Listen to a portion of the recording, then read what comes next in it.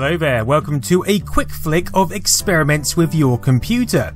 Now this is an Usborne computer book from the 1980s. Usborne have recently released all their 1980s programming and basic books for free download. I'll put the link below so you can access that. And the Usborne books were something which I cherished from my childhood. I loved all the Usborne books, all the pictures inside them. Like the detective guides, the ghost guide or the supernatural guide, and a lot of these computer books, and to have them on free download is amazing. I've got a lot in hard copy, but it's just nice to have them in this form as well. Now this is Experiments with Your Computer. Not sure when this would have come out, maybe 1984, possibly 1985, and it will have lots of programs and things to do with your micros, including leaves and kites, and you get these little robot guys who walk around with spoons and things and help you. So in the contents we have about this book, computer... No, let's skip the contents.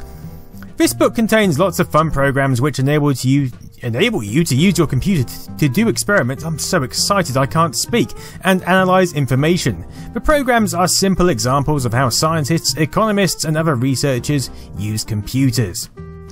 And the idea of these books is, look at that, look, just connect something up to your BBC Micro temperature sensor.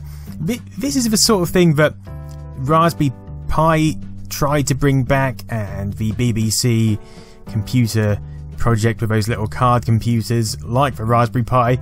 Just this tinkering and messing around with computers that we used to do. I don't think I ever connected a temperature sensor up to my Micro, but I would have given it a damn good try. As well as that, you learn about things like what computers were used for brain research. We've got electrodes hooked directly into this guy's brain, perhaps. Designing a rocket, solving crimes. You see, I would have loved this. Many types of research produce huge amounts of information. Programs called databases enable researchers to store the information in a computer. A computer can search through a database in seconds. We've got like a photo fit there. Wow. Using programs in this book. Before using the programs in this book, read these hints on typing them in and running them. So some program lines need to be changed for different computers. Yeah, so these books had to cover a wide variety of platforms because that is what it was like. Back then we had BBC Basic and Sinclair Basic and Commodore Basic. Okay, so what have we got? We've got a coin tossing program. So you get the Basic, which allows you to toss coins at a click of a finger, or pair of fingers. You can't really click one finger. More about computer models. Although this is a very simple computer program, it shows how a computer model can save time, money, doing real experiments. Yes, although if you just want to toss coins, it's quite a hefty layout for a computer to save money. Quite a large repayment period on that one, I think, and she's looking very nervous about this. I imagine she's sweating because she's dropped so many coins on the floor. We've got a bouncing ball program. It's always good to test the restitutional qualities of a ball, and you can see how far it would bounce on mercury. Pulse rates experiments. Can you actually do a graph? That would be an amazing program. Does it actually make a graph? After you've taken 10 pulse readings, the computer displays a graph. So you take your own pulse, enter it into this program after you've typed it in, and then it'll graph it out. That's incredible. Here it tells you ways to take your pulse. I think these little drawings in the Usborne books just... I love them. Look, they're kind of cartoony, but compelling. Not like...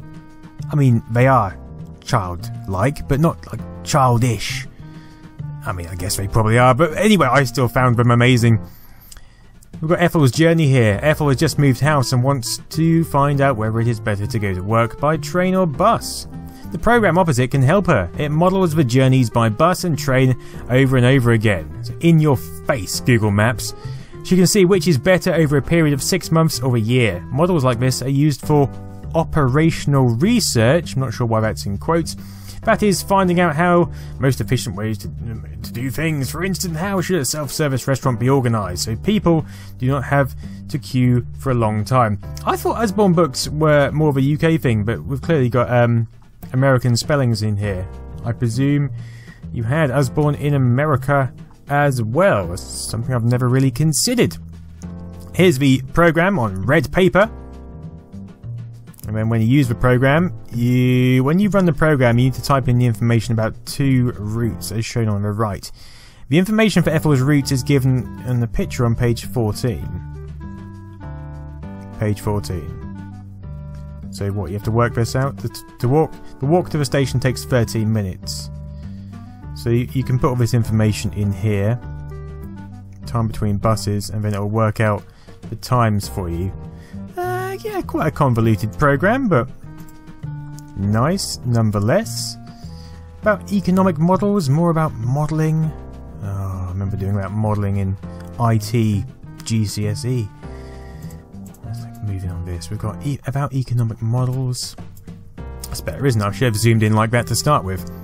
Running an airline. This program uses... Let's just get rid of that menu up there. Go away. This program uses a make-believe currency called groats. About the program, running the program. Here we go, we've got about experiments with sensors. We've got the sensors will only work with computers which have an analog port. That is the Commodore 64, VIC-20, TRS-80 and BBC. So Spectrum owners, you are bang out of luck, I'm afraid. How do we do that? Things you'll need. We need a Commodore 64 and VIC-20 9-way female socket. I imagine you could have got an adapter for the Spectrum to do this. This is the joystick port, isn't it? BBC, AD, plug. Wow, this is quite a complicated experiment, but I mean, this is just so much learning goes into this. Got some resistors here. Making the sensor, that would have been so much fun, like tying it all together. And then you make the program. So we'd have to look at the analog ports. Interesting. These lines are for Commodore 64 only. See pages 42 to 45 for the conversions. So this is the thermistor program. Type your value here. It's quite... I mean, where that's interesting, isn't it? So it's referencing...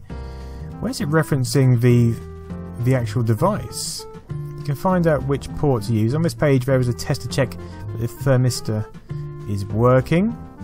First switch off computer. Go sir, print R equals R, return. So this is peaking. This is peaking the port which the thermistor is plugged into. Oh, nice. Nice, nice, nice. Fascinating things. We've got soldering hints. Oh, this is what my kid should be doing. Just soldering the stuff together rather than playing Minecraft. Light sensor program. This is one thing I always wanted to do. Look at this shifty bastard here. If you point the sensor at the window, the graph will show when someone walks past because they'll block out the light for a moment. It's like sensing exoplanets, isn't it? When they move in front of the stars and block the light out. What do you need to make a light? Okay, so you need a LDR to pick up the light. You need to put it into a tube to make it dark, and then you hook it up to the same ports.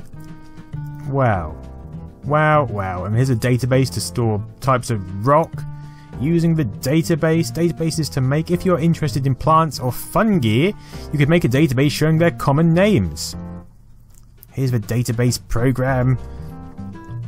I mean, it's probably worth picking up an old computer and grabbing these books. You could just have hours of fun just doing that, couldn't you? Get yourself an old computer online, go through these books, and just play around with it.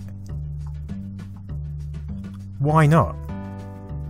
You could get a Raspberry Pi, but I think it pays to go back to more basic systems, more things which are closer to the hardware.